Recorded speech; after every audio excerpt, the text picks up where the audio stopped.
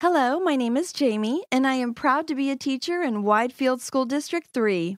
I'm here to tell you how our district narrowed its focus on student achievement to maximize student learning for every child in every classroom, every day.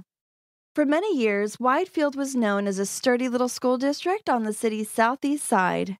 Teachers worked hard every day. However, after careful study of student learning data, we felt achievement results were not indicative of teachers' hard work. Our teachers were doing chopped bits of work scattered about the ocean rather than swimming together in the same direction with a common purpose like a school of fish.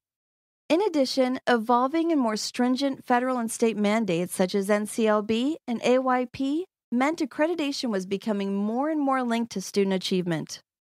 So, in the fall of 2010, Widefield decided to change its direction of student achievement and, therefore, its culture. We contacted Dr. Dave Benson. He understood the characteristics of effective districts and schools, and he compiled a wealth of research-based instructional practices to back him up. In studying our school district, Dr. Benson helped us identify barriers to student achievement, the root causes involved, and assisted in writing our Unified Improvement Plan, which would change patterns of student learning and our course of achievement. We were on our way.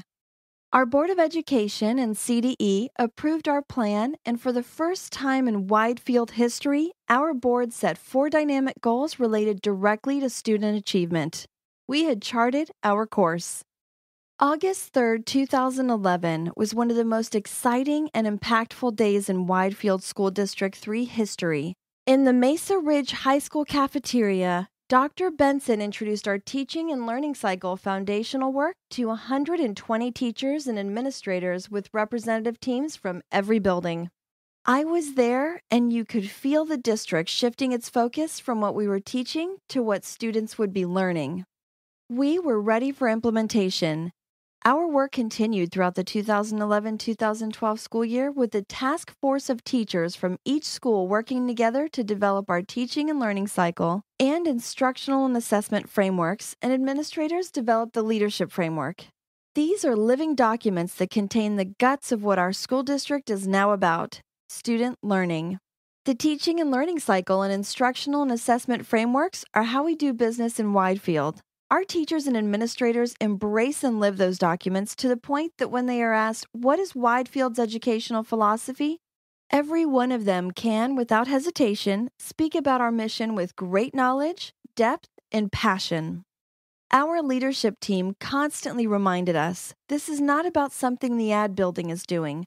We are the district. We, all of us, are the leaders. This is our work. We have done this together, and moving forward together, we will continue this work. We have to. We owe it to our students, families, and our entire community. Student learning is and always will be our focus. I am proud to be part of a school district that took a step back, realized it needed to change its culture, and then did the work to make that happen. Thank you and welcome to Widefield.